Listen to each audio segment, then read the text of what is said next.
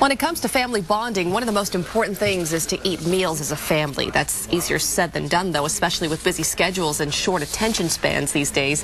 Joining me today are Stephanie Allen and Tina Kuna, co-founders of Dream Dinners, with some tips to help your family out. Thank you for being here, ladies. Thank you. Now, this started as a local company and really grew. Talk about that.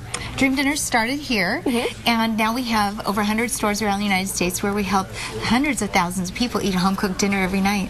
A lot of people know that it's important to eat together as a family, at least one meal a day, and the importance of that really led to this book. It's done very well. It's called The Hour That Matters. Tell us about the book and the message.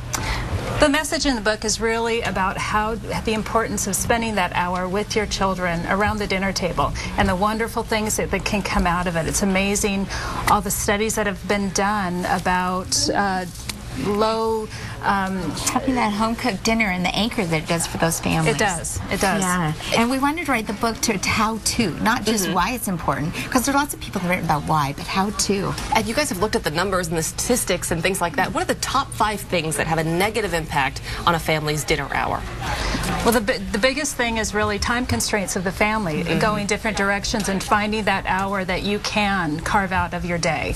Another one is texting, table texting, which adults are as guilty as teenagers are. Cell phones at the table. Cell phones, televisions. Video games. We're looking at the list right there. Parental stress. That can be a problem as well. Sure. Parents have lots of things going on. And when you think about a thriving family, it doesn't just happen. People have to plan for that. You know, you make time for soccer practice and tuba lessons and spelling lessons. Let's make time for dinner. Number 5 on that list, I think a lot of parents would agree that this is probably the most difficult. Difficulty engaging children in conversation. The fact is a lot of kids, especially teenagers, don't want to talk.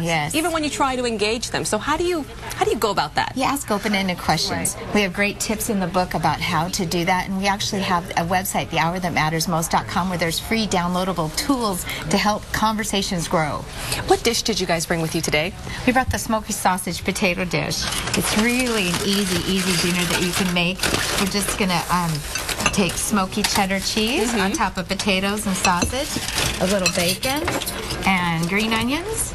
And this is the fun part. You're just going to wrap that up. There's a lot of foil on this. That's right. You've got soccer practice. You've got to take dinner to go, maybe a picnic, something that's just a fun dinner.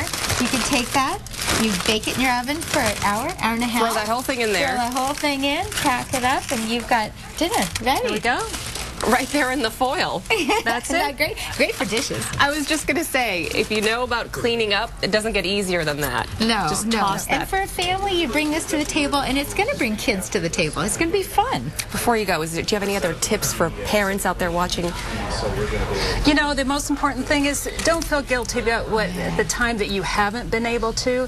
Just take one day at a time. If you can make dinner one night a week and sit down together, start there. No guilt. Just do what you can and where you're at. So start small, baby steps. Exactly. Thank you so much for being here, ladies. Thank you. Again, for more information about Dream Dinners and the book, just go to our website, Komo4.com, and click on Komo4 TV.